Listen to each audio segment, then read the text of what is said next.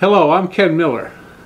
I've been involved with Toastmasters International since 1989.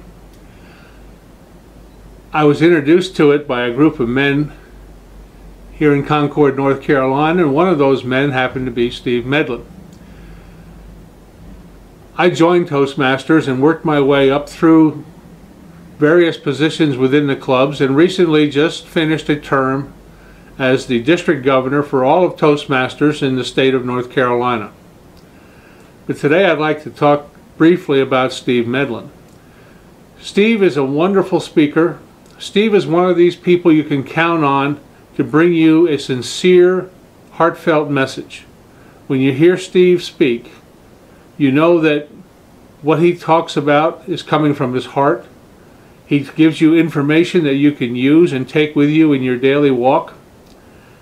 And working with Steve has been a pleasure to me. Listening to him over the years, I've learned a great deal. And anyone who has the opportunity to work with Steve, to listen to Steve, cannot help but come away from that with a great deal of gain personally.